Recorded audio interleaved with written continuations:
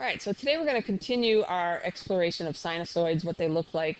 We will be graphing sinusoids given an equation and coming up with an equation for a sinusoid given a graph. And before we start, let's look at our two basic sinusoid equations. So here is the first sinusoid is called sine of theta. And as we've done, as you've seen the other day, is it starts at the sinusoidal axis, goes up to 1, down to -1, and it ends at 360. It doesn't actually end, it continues to go. Here's 180, this would be -180, etc. And that's our sine graph.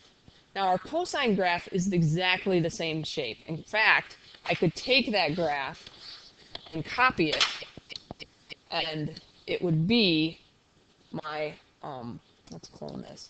And this is my cosine graph. The only thing that's different is it starts with the high spot on the y-axis, and it goes from there. So they are exactly the same graph, just with a phase displacement, which is one of those words you're going to have to know for this test. But it similarly goes up to 1, down to -1. It also has a period of 360. And if you don't know what those words are, then we're going to go into that a little more detail in a bit. So these sinusoids, one important feature of sinusoids is that they are all curving. When you go to draw them, and you will be expected to draw them, I want nice curvy shapes.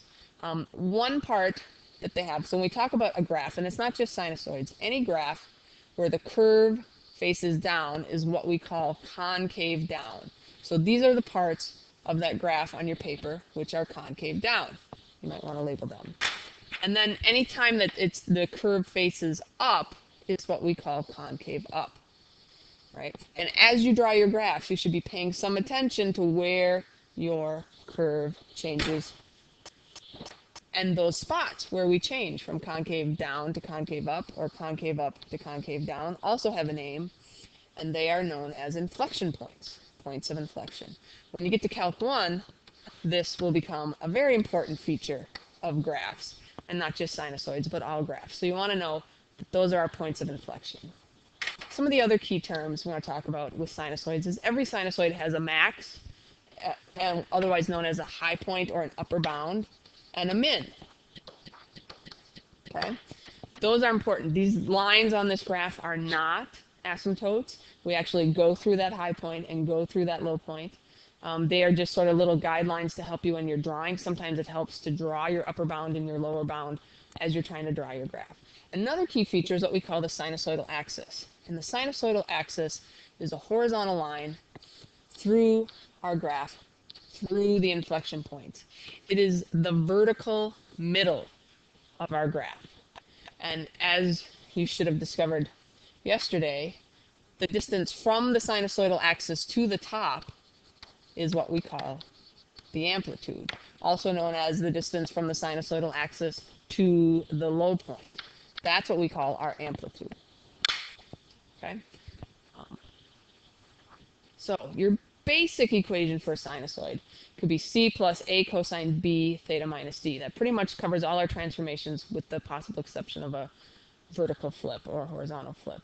And remember, every sinusoid, you can write a cosine equation or a sine equation to represent. They would have most parts the same. The only difference is going to be our phase displacement.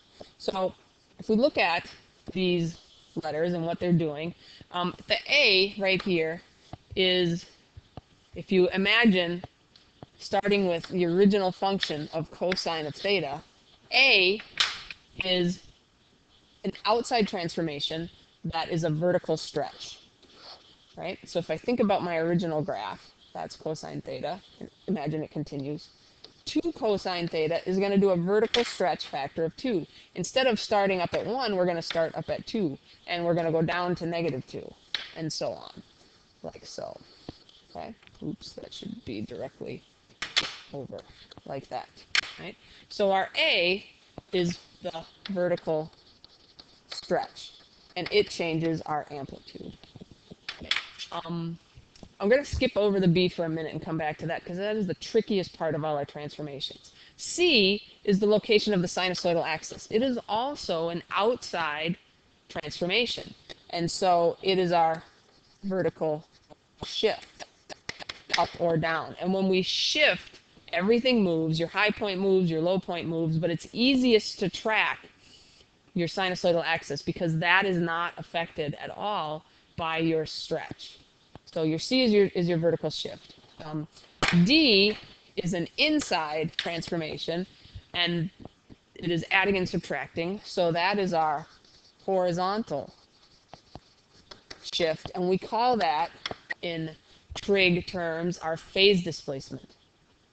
So you want to know that the phase displacement means the horizontal shift. And again, when we are talking about cosine of theta versus sine of theta, so for sine of theta, right, if I want to know my phase displacement, it's going to be, that is going to be my phase displacement. Because normally, this part starts on the y-axis at 0, 0.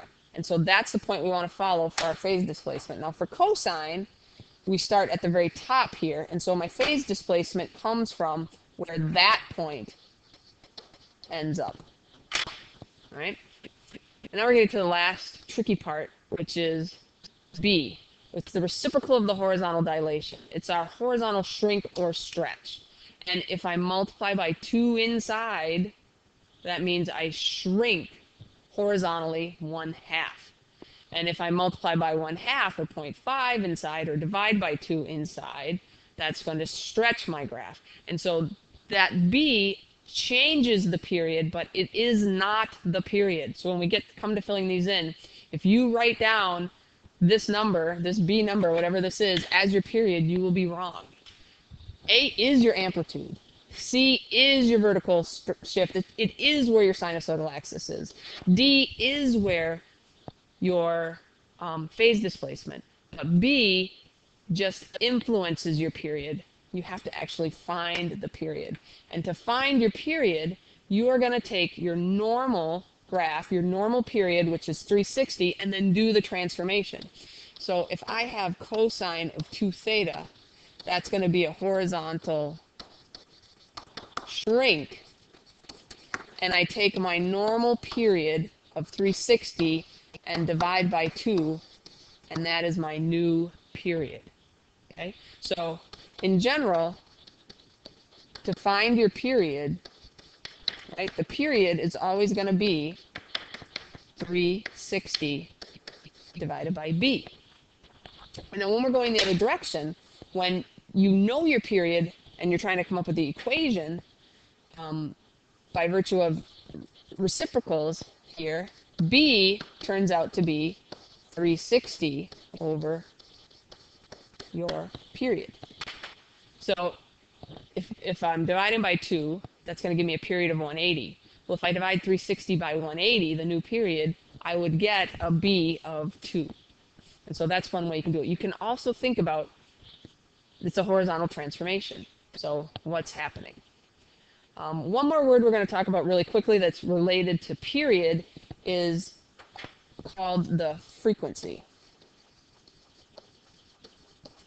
So your period is basically, the period is how many units. And for now, we're measuring in degrees, but it could be any unit. How many units in one cycle? Your frequency is how many cycles in one period, or in 1 unit. Let's say that. How many cycles in 1 unit, so in 1 degree. And you get your frequency by doing 1 over the period. So if you think about our graph that had a period of, say, 360, okay? So 360 degrees makes 1 cycle. How many cycles are there in 1 degree? Well, there's 1 360th of a cycle in 1 degree. So that's how you find your frequency. All right, let's look at a few problems. You're going to flip over your worksheet to Exploration 3.2a, and we're going to work through this together. So not really as an exploration, although you certainly may pause the video before I even start and see if you can fill this in. So here's our equation. Horizontal dilation factor. We're going to we're going to shrink by 2. So if you think about that, my period is normally 360. If I shrink by 2, my new period is 180 degrees. And you can think about it in your head, or you can say, oh, Ms. Kierstead told me 360 over b is my period. So let's do 360 over 2, and I get 180. I don't know which is going to work better for you, but whichever one works, that's fine. Our amplitude comes from stretching it vertically. So that's going to be our 3. And if there's a negative here, we're going to disregard that as far as our amplitude goes. So we said the amplitude is the positive. What a negative does is it actually vertically flips our graph. All right, next our phase displacement. That's the horizontal shift. And so that comes in here. And so this graph right here is going to go 70, and the subtracting 70 means I'm actually going to the right because all my horizontal transformations are backwards. And then the last piece is our vertical displacement, and this is otherwise known as the location of our sinusoidal axis. And that's the vertical shift, and that's at 4. All right, so now we're going to try and graph this. So we're going to walk through it. So I said that my sinusoidal axis is at 4, and that's always a good place to start. So I'm just going to draw this. Remember, this is not an asymptote. This is kind of a little helpful thing. And before we go any farther, I want to talk about, now I want to find my upper bound and my lower bound. These are going to be helpful things. So from the sinusoidal axis, I go up and down my amplitude. So from 4, I'm going to go up 3 to get to the very top. So I'm going to kind of draw that in. And I'm going to go down 3 to get to the very bottom. Remember, again, not asymptotes. These are little things I'm drawing to help me graph this correctly. Right? So I have that in there. So I know that my graph will totally be between my green lines, and that it changes concavity at the blue. So I need a couple more pieces. This is a cosine graph. So cosine graphs, for my phase displacement, I am going to follow the very top spot, because that is what is normally, right? That's not the vertical part, but normally cosine starts with the high spot on the y-axis. So that is going to be to the right 70. And then I also want to think about my period before I kind of draw in an x scale. And I actually often like to draw my graph and then add my scale later on. So I want to shift right 70, and my period is going to be 180. So let's make 70 something like this. That's where the top of my graph will be. Now we're going to want 4 key features for each cycle. I want to know where it starts, so then this would end 180 degrees later. So if I take 180 plus 70, I'm going to hit the high spot again at 250. Okay? I also want to know, where am I going to hit the low spot? Well, that's in the middle. So if I think about 180 and half of that, so 90 above 70 or 90 below 250 is where I'll hit the low spot. So that's going to be at 160. And then I have to cut that in half again. So if I cut 90 in half, I'm going to get 45. So if I go 45 up from 70, that's going to be 115, right? And so this is 45. This should be another 45. I need another 45, which would take me to, I believe, 205. That's where I'm going to hit the middle again. And then another 45. Now I have enough key features that I can kind of draw a graph. And I can continue going backwards. So back from 70, if I go back 45, I believe I'm at 25. I'll be at the middle. If I go back another 45, I'll be at negative 20. I'll hit the very bottom. Right? And now I'm going to try and draw it. And so from the bottom to the middle, we are concave up. From the middle back to the middle again, we are concave down. And now I'm concave up to the middle again, concave down. And so I will want to see on your graphs at least these 4, 1, 2, 3, 4, actually 5 key spots, so that I know you understand how we've broken our graph down. Okay, let's try one more. All right, so horizontal dilation factor is 30. What does that mean for my period? I shrink 360, I divide it by 30, and I get 12. My amplitude is the vertical stretch, that's 4. My phase displacement is left 1, that plus 1, remember we'll be backwards. And my vertical displacement, or I like to say sinusoidal axis, is going to be at -2.